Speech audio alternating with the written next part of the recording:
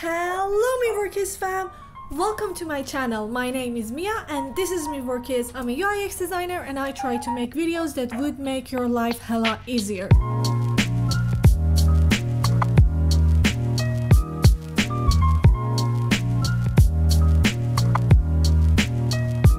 In this video, I'm gonna talk about some of the most useful plugins in Figma that I use on a daily basis. There's gonna be 5 plugins and all of them are in different categories that you could use in your daily design life, and it would make your process a lot faster and help you achieve your goals better, let's say. Without further ado, let's jump on there and just talk about these plugins and walk through them. Let's go. Okay guys, we're in Figma right now and I'm just gonna give you a quick overview of all of these different plugins that I use and just show you how it works. The first plugin that I really love is Rouge Splines. So as you can see, with Rouge Splines you can create high quality splines, shapes, spots, anything with adding the colors that you want and just making the best of it. So you can easily add colors here. You can even delete, just have 1 color or 2 color, and I think this is brilliant. I think it looks good. You can easily export it and just paste it. Okay, that was a problem. And paste it on your design and it will look something like this.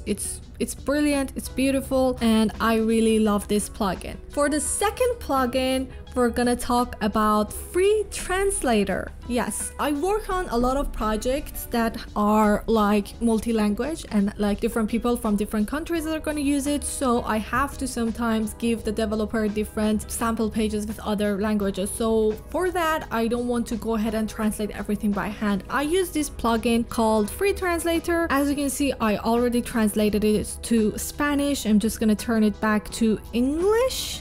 And you just select the platform and you click on translate, and you just have to wait a couple of seconds and ta-da, higher design. Okay, that wasn't this, it was elevate. Anyways, it's good. You just have to change some stuff working through it. And then the next plugin is called Progress Bar Builder. This is actually a good plugin if you're in a rush and you don't want to do progress bars by hand. You can do either divided or full. I really love this. I just have to create this here and then you can change the color or shape later, but it's fast and I love it because I'm super lazy. The fourth plugin that I'm gonna talk about is Contrast. Contrast is a really good plugin. You can easily use it to check the contrast of your work. There are other plugins that you could use like Stark, but I really love this one because it's a lot easier to use. You can scan your work, like click on a frame and just scan it. As you can see, like some of the designs here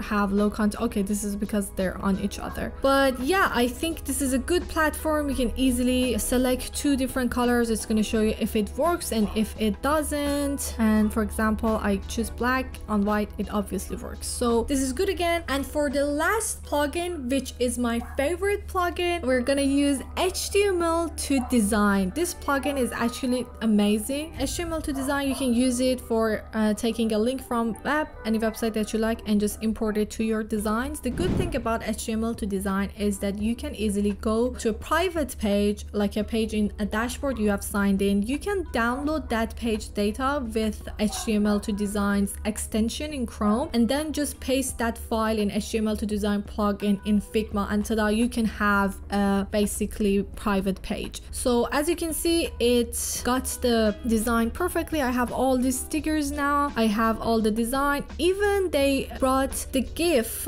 from the website and I think it's just brilliant and I love it. Yeah, that's pretty much it for today. It was a bit short. We talked about 5 plugins that would make your life easier and a lot faster. These are my favorites and a lot of them are new. If you haven't watched my videos from before, there's a video for I think last year about other plugins. There are for last year, but again, these are more new. And then I have another video for a really special plugin in Figma called Lottie Files. You can go ahead and check it out. You can create animations with that. And I guess that's it. Which one was your favorite? Did you know any of them? Did you use any of them? Let me know in the comment section, and don't forget to subscribe and hit that like button. I'm gonna see you in the next video, and yeah, bye.